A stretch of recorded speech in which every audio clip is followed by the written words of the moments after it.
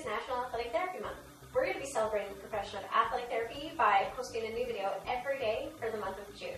So I hope you're able to join us and check out some of the cool things that us athletic therapists have to know.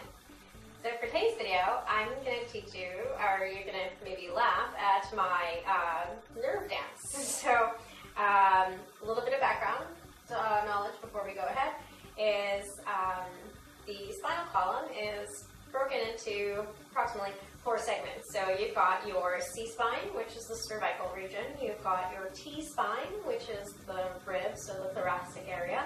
Your L-spine, which is the section connecting between your ribs and your hips. And the sacrum, which is the upside-down triangle that's kind of a pain in the butt for a lot of people. We're not going to worry about the coccyx. So each section is, again, we have the C-spine, T-spine, L-spine, and sacrum.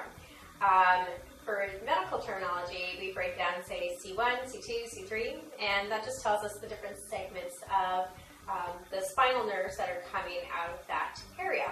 And so, without getting super complicated, so today is going to be, I'm going to teach you the myotomes of the spine.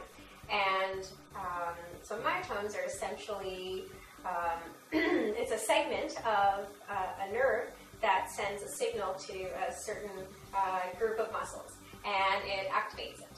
So kind of like when a hydro pole goes up, it sends out electricity, and you get, well, you can do stuff. So for your entertainment, here is the nerve dance. So here we go. C1, C2, C3, C4, C5, C6, C7, C8, T1, L1, L2, L3,